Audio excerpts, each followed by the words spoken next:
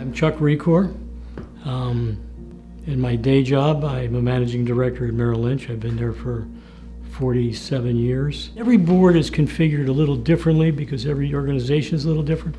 So in some organizations, the board is more engaged. In some, the organization is running really smooth and the board's a little less engaged. The board should know what's going on in the organization. The board should be asking important questions.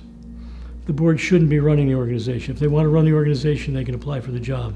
First and foremost, I would say, I think the better boards are congenial before the meeting and after the meeting, but in the meeting there's constructive tension, positive constructive tension. And what I mean by that is that I want people there to express points of view, and I want people to challenge the points of view. Don't challenge the individual, challenge what the point of view they expressed. It takes a pretty strong board to be able to bring persons onto the board who will challenge their thinking.